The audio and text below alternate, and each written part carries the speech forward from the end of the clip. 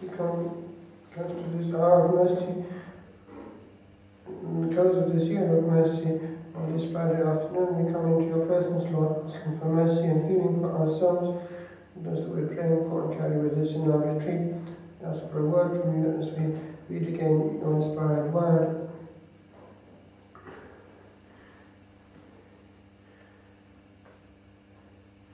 In the end of the 8th chapter of the Apocalypse, we have this puzzling vision that comes in the paragraph that starts at verse 6. It's been much discussed because of the word that comes into it here. The third angel blew his trumpet, and a huge star fell from the sky, burning like a ball of fire, and it fell on a third of all rivers and on the springs of water. This was the star called wormwood, and a third of all water turned into wormwood, so that many people died. The water had become so bitter. It was in May of 1986 that we had the partial, at least, meltdown into the core of the earth with the nuclear disaster at Chernobyl, and people did not fail to recognize that that was a puzzling phenomenon, given the word Chernobyl means wormwood, and therefore they were wondering whether there was some kind of hidden warning there. As I mentioned earlier, the phenomenon also of the last great event at Fatima, the origin of the sun, frightened people initially, and this heat and light coming too close to them made people think, is this the end of the world? So in that wider context, we don't know what's ahead, so a retreat is always a good thing to do, to have our insurance policy fully paid up. What is true is that if one looks at the history of humanity, it's cyclic. When things get out of hand with regard to the balance between good and evil without enough reparation being made, then the balance seems to be established by a calamity. So, take it for what it's worth, that seems to be the pattern of history. It repeats itself. So, I'd like to look at two things briefly this afternoon. One, just to make an allusion to the fact that we are celebrating the feast of the other two major basilicas, because the other two, St. John Latran and St. Mary Majors, have their feast, but this one too is a feast now, so all the four major ones are there, and we have the link with modern times in what happened at Tre Fontane. I alluded in the homily to these three fountains there, which gushed forth where the head of the apostle fell and bounced 3 times. But what is interesting is that this is the spot that Our Lady chose in 1947 to appear. And you probably will have heard of the story. It's the question of this person who's going to murder the Pope, Bruno Cornacchiola. And he had purchased a dagger in Spain and had inscribed on it Morte al Papa. He was going to assassinate this man who was the greatest enemy of Christianity in his perverted, extreme sectarian mentality. He had been brought up a Catholic but got involved with a sect. It was an Adventist sect of some kind, but he'd taken it to extremes, and he was going to murder the Pope. And he was about to deliver in Rome in 1947 a lecture which was anti-Catholic and specifically anti-Marian. He was preparing it where? Well, just in this zone of Tre Fontane, because he had children, 2 boys and a girl, and he was letting them play a ball during the siesta while waiting for the shop of the Trappist monks to open after the siesta to purchase some chocolate for them. And this is when they got lost, initially, and they went to look for one of the boys, and he found first one and the other in ecstasy. He couldn't move them, and they were just crying out, "Belladonna, Belladonna!" Eventually, he saw her. And in his case, the interesting thing was that he was given a double grace. He was given a direct encounter with the Queen of Heaven, who was therefore stopping this assassination of the Pope, and she was also giving him very quickly the full knowledge of the true faith. And a third part of that same double grace was the fact that he had, until death, a miraculous capacity to remember every word, as though it were a tape recording, which was quite long. It was a long teaching in his mind, and that he was able to repeat word for word every time. He has since died, not long ago. Now, I just refer to it because we'll have heard of the story already, but I want to mention one or two important things. One is that it's one of those rare occasions when heaven directly has said quite clearly that the Roman Catholic Church is the one true church, and that is important. It's formal and explicit there. And there are allusions quite clearly to the fact that the Holy Father is the Vicar of Christ on earth, and therefore that this is where the truth is to be sought. The date also of the apparition is significant. It was the day which would be eventually the Feast of Divine Mercy, I believe. And it was the 12th of April, and that year I think it was going to be the Feast of Divine Mercy had that been instituted, because it was much later that came in.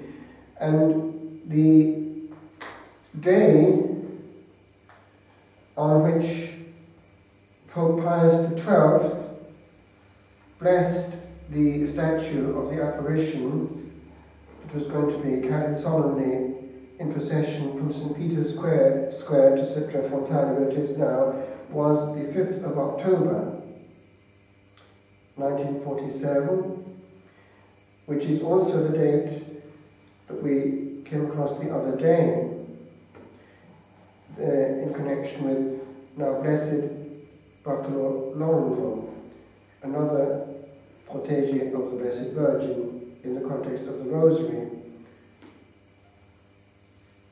Now, we know also that Pius XII knew that there was something strange going to happen. We have the fact that he had heard a year before there was going to be an attempt on his life that was going to be protected. He knew it from a mystic, so he wasn't surprised. And therefore, when it came to an audience with the Pope, there was a group that went to pray the Holy Rosary with the Pope in his private chapel. And afterwards, it was either the private Rosary or the private Mass of the Holy Father. It matters little, but what came out was this: there was an informal invitation to anyone who wanted maybe to have a word with the Holy Father before they left, just to do so. And this person, yes, I'd like to, and went up to him with the dagger and presented to him with Marte al Papa written on it, and explained that was the dagger that was going to kill you, Most Holy Father. But the Blessed Virgin, the Madonna, intervened and told him the story, and he wasn't entirely surprised because he'd been prepared. So, of course, that explains why it was taken very seriously straight away by the Vicariate and by the Pope himself, and it is now a sanctuary in Rome. And therefore, I will leave that bit there. It's by now history, which is fairly well known. The occasion actually when they had this talk was the 9th of December 1949, when Bruno was part of a group invited to pray the Rosary, yes, with Pius XII in his private chapel as part of the beginning of the 1950 Holy Year celebrations. Now there is also another element which is significant. Our Lady gave him a specifically dense teaching during this apparition on her Assumption, which at that stage had not yet been defined. And we therefore intuit that that would have been also something that drove Pius XII, as well as other things, to go ahead with what was given to him by the Holy Spirit to define it. It happened in that whole year, the Feast of All Saints, 1950. So these are things which matter, and they can give us a certain serenity with regard to dialogue. Words can have effects on people. We need to be aware of the power of words and therefore how to make people access them without getting involved with argument. That's the last and least fruitful way of getting the truth across. When a school child, I was about 15 at the time, and I was aware already that truth had to be not in the Baptist church I was involved in. I'd stopped going to Holy Communion because I could perceive that it was not what the Lord had actually meant. And then, but there was also a certain uncertainty. One could go either way in that situation. I had friends who were high Anglicans, and they claimed to have it as well. And then there was the experience I had with the Eastern Orthodox Church in Cardiff, and they certainly had it, the real presence. And so there was that element there in the back of my mind, well, which of these make it go? Because in our family, on our mother's side, there were quite a few Anglican vocations. There were 3 brothers priests at one stage of that line. Anyway, and she was saying this week they were not changed. We couldn't go to the Anglican church. Anyway, one day I wandered into an open church. Notice these open churches, the only churches that were usually open well, some of the Anglican churches were, now they tend to close the Anglican churches, but some of them were still open. But nowadays, usually it's only the Catholic churches that are open, and that's important. Things happen when one is an open church. So anyway, I was wandering into this open church, which was really opposite our school, actually. And so I happened, as I'm coming out of this church, to go into, there was a rack of booklets by the Catholic Truth Society, and they're in most Catholic churches in Britain. So I was going, look at this. This is the schoolboy saint. Now he's the youngest canonized saint, as far as I know. He was 15, and it was St. Dominic Savio. He was a protégé of St. John Bosco, and because I was the same age, that spoke to my heart, and it was quite strange what happened there, because the Lord seemed obviously to know what was in my heart, which way should things go at this point, and I opened it, and what I found was the vision that he had. It was a field all full of mist. In it, he could see the Supreme Pontiff coming with a bright light, dispersing this mist. And he was given to understand that this was England, and that the true light of the faith was coming back. Now, historically, that vision corresponds with just before the setting up, the re-establishment of the hierarchy in England and Wales. And so it was an important moment in history, and of course that was all speaking to me. So anyway, I thought, wow, that's kind of accidental, is it or not? And I thought, well, I'm going to read these signs, because sometimes the Lord uses all kinds of hints, secondary causes, but they're actually being moved by the prime mover, the primary cause, which is God. And so this is his language, and if we can cop onto that language, we can manipulate it. Because I've had experiences in recent times of the effects of not words that one is at the moment pronouncing, but words that have gone out. 2 forms, written, and the other transmitted. Now, with regard to the written things, because I do write books and things as well, things come out of the blue years later. Wow, something came out, letters coming from New Zealand, that kind of thing. And then the other one, these things going down to YouTube. Now, there, it's as though when one is in church, one is preaching to those before you, but one forgets that church is full of invisible souls through that tube. And that's where things start to happen without you realizing it, because you're multiplying things there and they pass them around amongst themselves.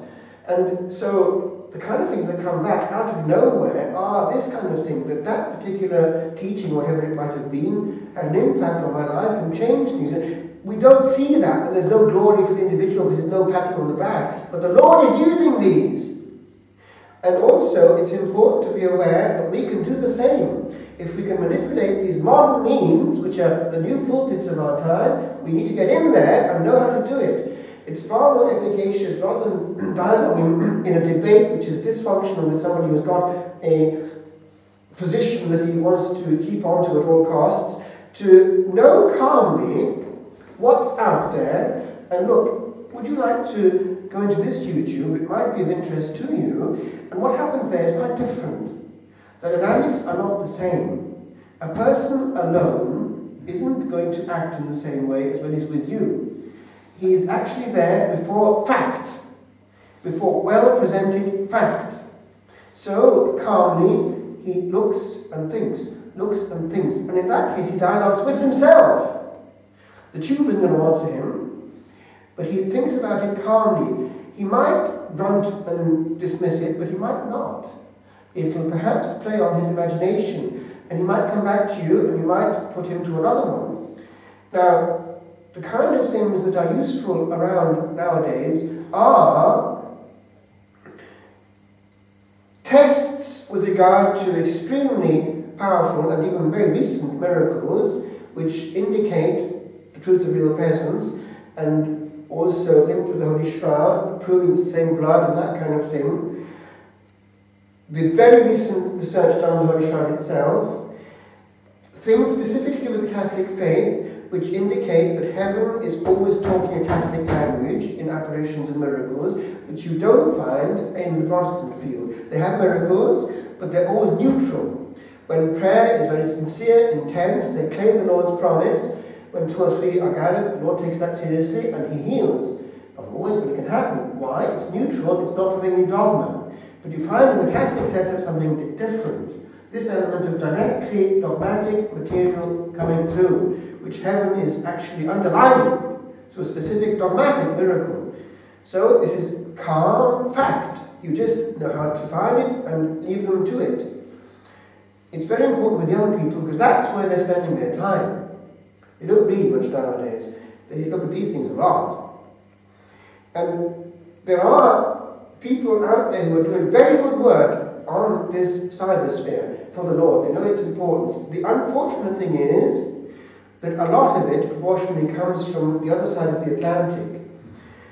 And that's partly why people who land on what comes out of my things are peacefully finding something, oh, this is not the American stuff, this is kind of Anglo-Saxon, it's a bit calmer, and they actually like it. There's so much of the other stuff around. And often, unfortunately, it's dominated by the born-again Christians. So they kind of like it when something is not like that for once. Because the English language is extremely important in the cybersphere. It's massively out there, and therefore it hits people from all over echoes come from all over the place. Australia, South Africa, even third world countries. It's massively followed, the YouTubes in English, so it's a hugely powerful way of getting through to people, but also it's out there richly there knowing how to find things in that massive well which are worth fishing out and offering to individual souls. So I leave that with you because we're in modern times and Benedict XVI wants us to get in there and not leave it to others. But it's important because when handling young people, they will with difficulty now just sit back and be catechized. They need something living. And these are means of getting through to them in a way that will actually engage. Now, also in the whole plethora of things out there that are usable are the fairly large number, actually, of experiences of people who have died, either through suicide or through an accident or through whatever it might be, an overdose, and have had, therefore, this experience of going through the tunnel and onto the other side and all the rest of it, but then through a divine miséricorde, they've been allowed to come back and have a second chance, but on condition that they say things and what's out there to those who are left behind. So there's quite a lot out there, and it's a great help. Now, I've got just one here, I'll just allude to it briefly. Oh, by the way, there are all kinds of things out there just to be aware of, and these are things which people have picked up while in adoration, using a cell phone. These are silhouettes of a Blessed Lady in adoration before the monstrance in different places there. But that's kind of things out there. Here we have this person, it's interesting because it's modern. It's kind of the language that people understand, young people. So I'll just refer to it briefly because it's something to be aware of as an example of the kind of thing that will actually get at the will by the imagination. It's a story, it's a true story, it's a recent story. It's their life. So what happens in this case? It's a certain Mr. Rathbun. His first name is Randall, with a double L. So he was a research mathematician in Oregon. He had a severe crash in his motor car in 2002, August the 30th. I could sense that my descent was quickening faster and faster. It was like free falling down an empty elevator shaft. And he wasn't ready to go. I was being taken to hell. It was so terrifying that the human mind can't comprehend the experience. I was bound in 3 chains, and a very powerful spirit was holding me. It was this thing that was 5 feet tall, but maybe 300 or 400 times as strong as man. An extremely loud scream burst right beside my head. The scream came from the demon and was so loud it almost deafened him. It was a voice that was screaming like a jet engine, an angry, defiant voice. And I recognized what it was now saying. He's mine! He's mine! His name is Liar, Liar, Liar! I am taking him to the lake of fire. So he was working, this gentleman, on the F-22 stealth fighter for TRW in California at the time. Formerly he'd been a brilliant student, very bright in his class, and magna cum laude in engineering at Montana State University.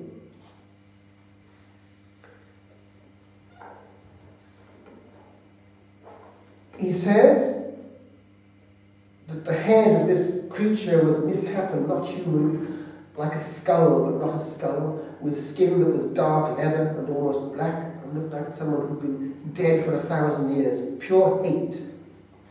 That, by the way, is something that sometimes hits souls who go from one atmosphere to another to find Christian goodness and charity compared with the culture that is massively out there in, for instance, hard-line Islamic countries where it's based on, even from childhood onwards, vengeance and hatred, vengeance and hatred. If you see how they bring up their children, it's quite frightening, compared with what happens in the natural atmosphere of bringing up children in grace and warmth and forgiveness and charity. Say what you like, there's a huge difference between Christian culture and anything else. So, this is the presence that he has with him. Eyes that were deep set with 2 fiery points of light that were like ice picks. When I looked at them and they pierced my eye, he had a desire to kill me. So, a bit of the history of this person, how he got into that state. History of problems, starting with molestation when he was quite young, at the hands of an older, abusive student. So it seems that opened already the door to evil. So, eventually graduating in high school, a pattern, these habits which we mentioned earlier, a pattern of viewing what he calls soft-core pornography. But then that led to other things, eventually visiting prostitutes on weekend nights, even as he attended church services on Sunday, because he had an experience of being born again in the 1970s, the early 1970s. But you see, these people, they can fall back. But the only thing is, and he goes into this, it's a dangerous attitude, this question of those Christians of that evangelical wing who get saved, get born again, and think then afterwards they're okay. It's a dangerous attitude. And he warns people in this about that, because that was his situation. So, emotion issues, at one point a near nervous breakdown, and this bit, with regard to the coaxing voice, which if one listens to young people who have been close to suicide, who actually tried it, comes out, this enticement to suicide. I was talking to one man in the Hermitage one day. He'd been in prison, and he was put in a worse prison, a high security one, and he was warned when he got there, don't commit suicide, by a person from the IRA who had some Catholic faith. And anyway, he kept this, because all kind of suicides were going on there to shorten the thing. And he found this presence coming to him and copped on. Are you the presence? Are you the one who got all these others to commit suicide? And then from that point, it stopped being an intent and a wonderful, warm feeling to go towards taking the rope out and all that, into an aggressive one. Yes. So he realized, and he said to the presence, oh, give me an hour and let me think about it. So the presence went away, and for the first time ever, he got on his knees and prayed sincerely, and was given huge grace. And he's now going around out giving his testimony. This presence was real. It was a warm feeling initially, and I've heard it from young people, something is pulling them, drawing them to suicide, and sometimes it's a voice. So, this comes out in his case. A voice that told him to take his hand off the wheel of his car just before he crashed into a concrete pillar, and he did so. He was in a downward spiral even before the crash. He says his wayward lifestyle began by what he viewed on the internet, and he gives evidence that it is more common than people think among official Christians. He cites the polling company, a major one in the States, the Barna Group, showing that more than half of Christian men view pornography.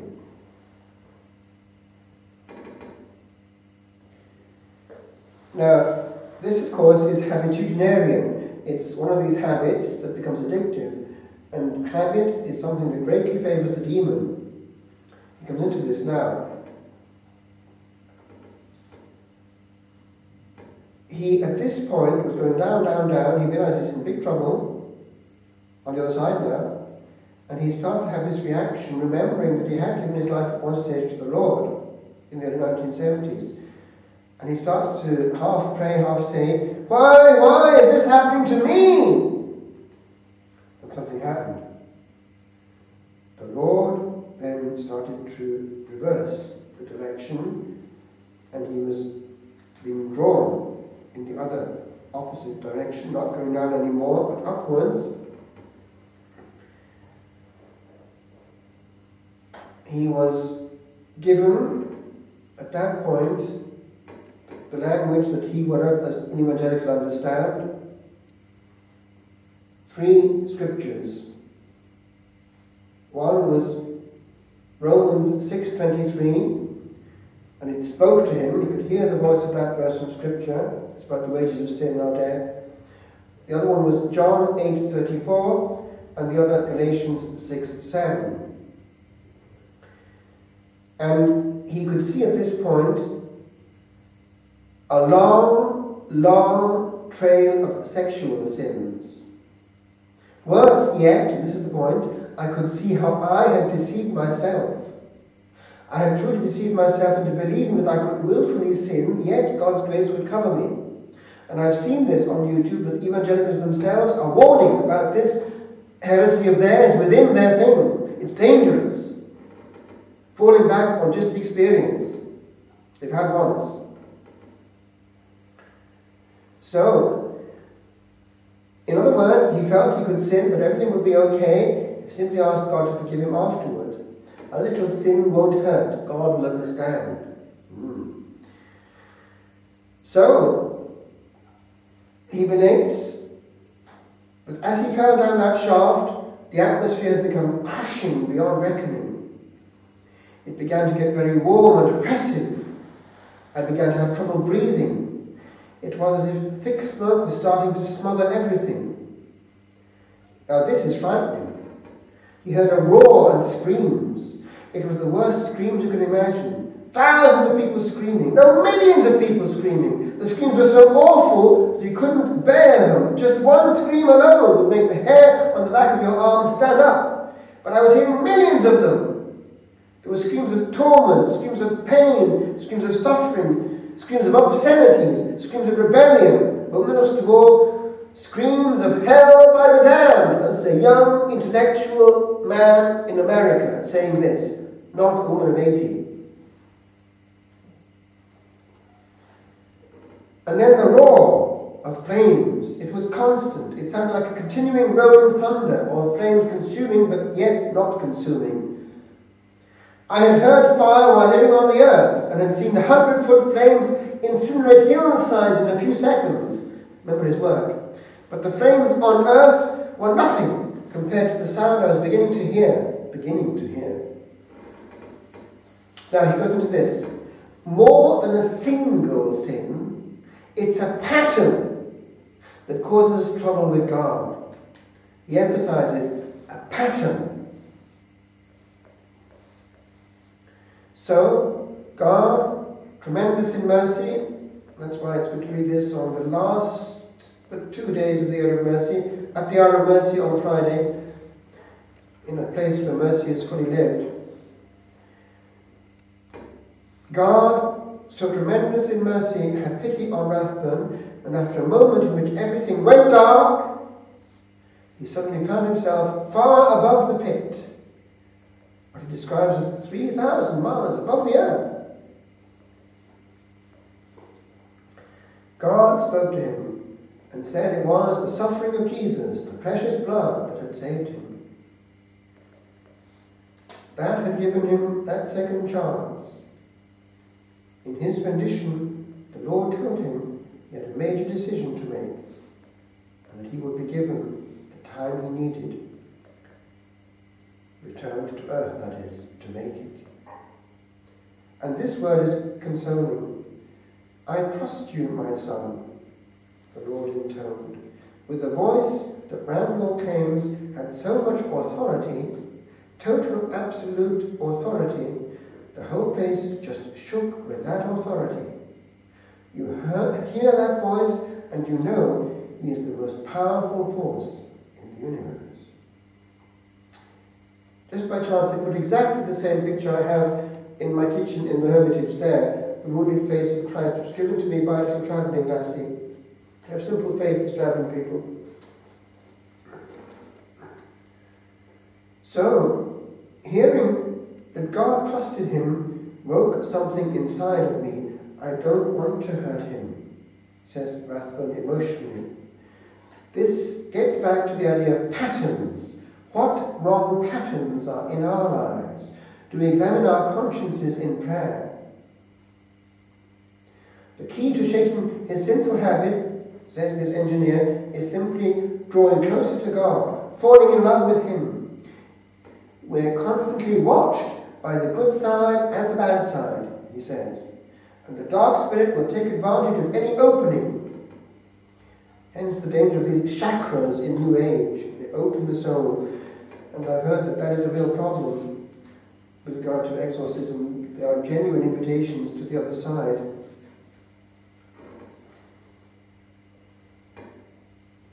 So, the dark spirit will take advantage of any opening. Rathbun believes that he was allowed to return in part to let others know what he witnessed. And he goes on, we're becoming lawless. He's talking about the current society in general. Disconnected more and more from God. He knows our hearts and is very interested in the purity of them. So, this gentleman, there he is, you can see him drinking a cup of tea, nice little man. He is currently working as a designing man in designing programs for a financial investor. But he was also, before he came back and is now able to testify to all this, shown the other side, which is concerning, and the point at which I want to finish. This conference, he was shown what awaits the victorious soul. That was as good as hell was bad, actually infinitely more so, pleasant beyond imagining. It is totally awesome. It's just going to blow you away. You'll see what an incredibly gracious, loving Father He is. In everything, in heaven, everything is alive. The grass there vastly exceeds grass on earth, and there was this praise and worship music you could always tune into. Now, do you know that's been captured on tape? You've come across maybe the case of Padre Matteo Lagrua, the Sicilian exorcist who died not that long ago. He was well known in the south of Italy, but he was a very powerful man and had great gifts. He was not in the charismatic renewal, but he was very orthodox, and his masses were very powerful. And he was a very strong exorcist. And before he died, he consented to make a long interview, and it's in book form, which is a good one. And I got it in my sermon. It's worth reading because it just shows what fighting hand-to-hand combat with a demon is. But at one point, not long before he died, this happened. And this is something I actually point out to him again. It's on YouTube.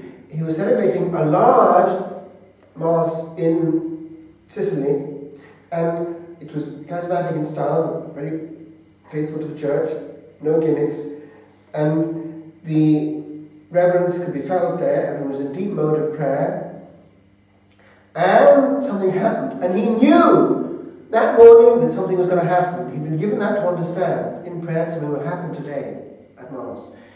He didn't know what, and it happened. And you can hear this on tape because people have to be taping the celebration.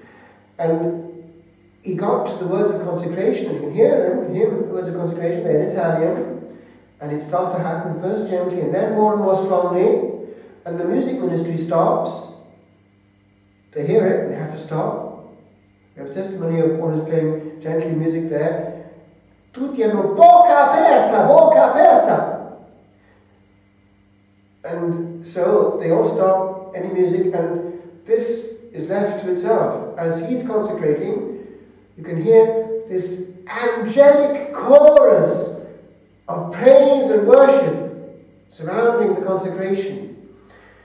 And because they've got it on tape, after the celebration, they take it to the nearby University of Palermo and confide it to the scientific staff there for analysis. They calmly go through all the analysis necessary, and calmly in the document of analysis conclude the sounds produced in this tape are not producible by human voices or instruments. It is not of anything that we know. That's just analysis. And it's out there on YouTube, and it would have an Italian title. Oh, actually, no, they would have probably put an English title on it as well. You get it through going to the English. And although you'll hear the interview going on in Italian with people who are present, what actually comes out, it doesn't matter because the sound is there very well. And you'll find it if you go to the English. Something like this would find it, because one thing pulls up the other on YouTube. Angel singing or angelic singing caught on tape or something. If you fiddle around in that realm, it'll come up anyway. One thing leads to another. And it's happening in Sicily. Angel voices caught on tape, that kind of thing. So, anyway, that little parenthesis to say that that's what he's referring to. And that's why it is proper that we be aware of that when it comes to allowing and favouring a certain type of music ministry. It's enough sometimes for the sake of peace to say yes, yes, yes, yes, but then anything goes. If they have a certain aesthetic awareness, they have the right, even on the human level, not talking about the responsibility for God, to actually in some way orientate and encourage them to get the best of what's out there. There are good things out there. Actually, we're blessed to have things which are easily pickable and elevated. When Taizé chants are used well in harmony, they do elevate, and they're not difficult. Now, so things are as though alive. Everything in heaven is giving praise to God. I found myself among wonderful blossoms and fruit, an apricot aroma. Notice the smells. Hence it is that we have to write also to that in our praise. All the senses are involved. Don't be afraid of incense. Totally delightful and pure. When I grew up, we had a special apricot tree that we really enjoyed. It bore so much fruit, the branches nearly broke with apricots. I loved that, and God knew it and puts you in a place in heaven where you fit in. Now that was a special extra reward. The apricots are for you, little man. Now get here safe and sound. And he's saying the same thing to us. Get here safe and sound.